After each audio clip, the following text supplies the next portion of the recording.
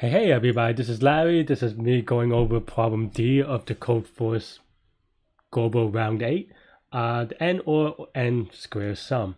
So I'm doing this as a little bit of an experiment. Let me know what you think about the format. But basically I'm doing only this problem because I like this problem. But the idea is that so the idea is that given two numbers, well, I mean, you have one number, you can't do anything about it. But given two numbers, how do you, what does this operation mean, right? So this operation basically means that, well, there are only a couple of cases where, so with these bitwise functions, I recommend that you just, because every bit is independent of each other, you can think of it as, just try to enumerate what does it mean, right? So now we can create a truth table, say. Let's say we have a truth table. I'm just using this as visualization. But let's say you have a truth table of A, B, and then you just have 0, 0, 0, 1, 1, 0, and then 1, 1, and then you have some output of A prime, B prime, right? And here we just set A prime is equal to A and B. And B prime is equal to A or B, right? So now A prime obviously is going to be 0, 0, 0, 1. So these things just helps, with the visualization, right? So in this case, for every bit, and you can do this infinite number of times, so every bit doesn't really matter. So now, given that, you should be able to see that this only if they're both zeros, you don't care. If they're both ones, you also don't care because it doesn't change anything, right? However, if A and B are different, then essentially what this operation do is move it from A to B, right? Make it slightly bigger. So yeah, so that's kind of the intuition that I took to solve this problem. And then there's another bit that you need to, another observation or maybe experience that you need for this to solve this problem. Let's say you have two numbers, right? Let's say 2 and 4, right? And the binary representation is going to be something, maybe choose an odd number, but let's say, yeah. So this is 11 in binary and this is 100 in binary, right? And now, because of what we talked about, it's going to basically, we do this operation, you can now visualize it as just this operation is giving the ones from one number to another, and then now given two numbers, the question is, well, does it make sense to make this operation? And the square function has this thing where you can do it with greedy, meaning that, okay, so now we have two functions. We have 3 here plus 4 square. And we have another one where we did the operation. And in this case, this will be, after you do the operation, you get 0 and 7, right?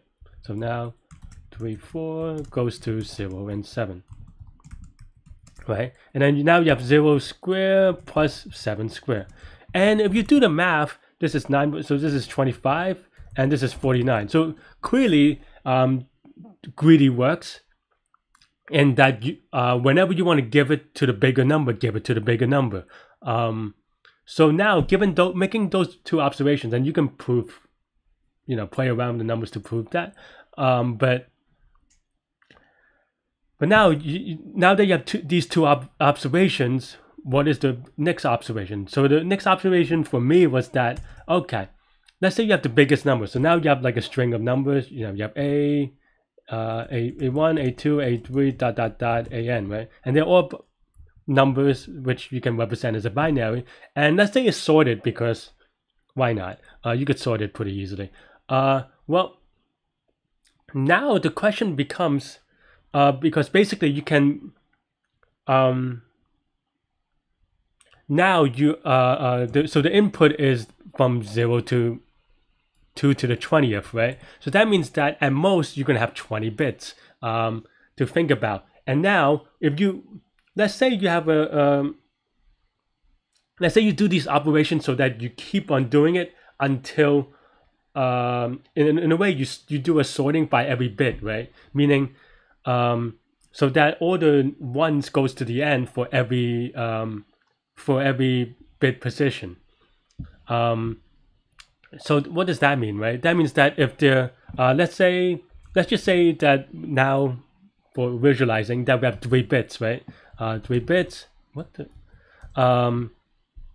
so now you represent the first number as some you know, some bit number, and because it is sorted, you know, you can have something like this, and then if you just did a naive sorting, it could have well, maybe not this one, but something like that, right? Where yeah, I just say, so this is some like randomly sorted number, right? But now, because of what we said about greedy, we all and these are, by the way, these are vertically numbers. So that's number 1, that's number 2, that's number 3, that's number 4, that's number 5. And now, you know, now we, as we said, we want to be greedy because we look at any 2 numbers. Let's just say this number, which is 3, and this number, which is 7. We always want to move this 1 to here, and the one in the middle doesn't change, and here, right? So we can do this greedily for every bit by moving, by, you know, you don't have to do it physically in code, but, you know, mentally moving it to the back, right? So what does this mean? So this means that this 0 goes all the way to the back. These 1s go all the way, you know, replace the 0s and so forth, right? So now you have, now that you shift all the 1s to the back, now you have these numbers, and then now you just have to multiply them, square them out, and then sum it up, because it's now this is 0 square, this is 0 square as well, this is 4, what is it now? It's yeah, 2 plus 4, which is 6, this is 7 and 7, and then now you just square each of those and then sum it, and that's your answer.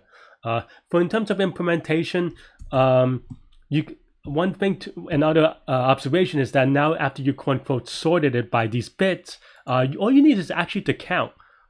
So all you need is knowing that, you know, this is the 4th position, or like 2 to the 2nd position, which is you go to 4th position.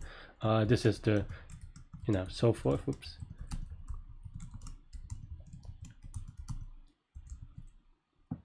Right, and then now we know that there are 3 of these, there are 3 of these, there are 2 of these, and then, you know, it may go either way. Like, you know, now we're making up things. This could, you know, it doesn't really matter.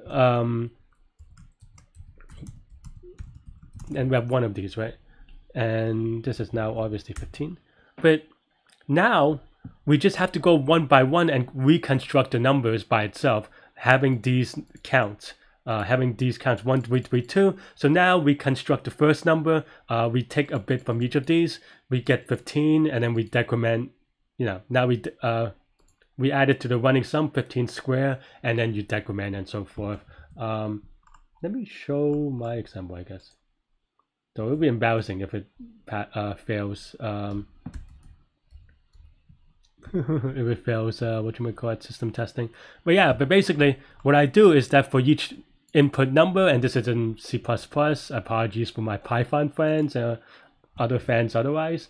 But yeah, but now basically for each number we have, I did a max number of digits to 22, but it should only goes up to 20. But we just see whether for each number we break it down to its binary component, and then we keep track of a count of that binary component, and then putting back together, we just do what we said. For each digit, if we are able to, we add that power of 2 back and decrement, and then at the end, the number that we get, we just square it, and then we get the final answer in the back. Cool. Yeah. So I made this video because I don't know, I really did enjoy solving this. And yeah, hit the like button, hit the subscribe button, leave a comment. Let me know what you think about these Codeforce explanation things. I don't know if I want to do this long term, so that's why, you know, your feedback will help me determine whether it makes sense for me to do it. And yeah, and join the Discord channel to hang out and all that stuff. Anyway, thanks for watching. I'll see y'all later. Bye bye.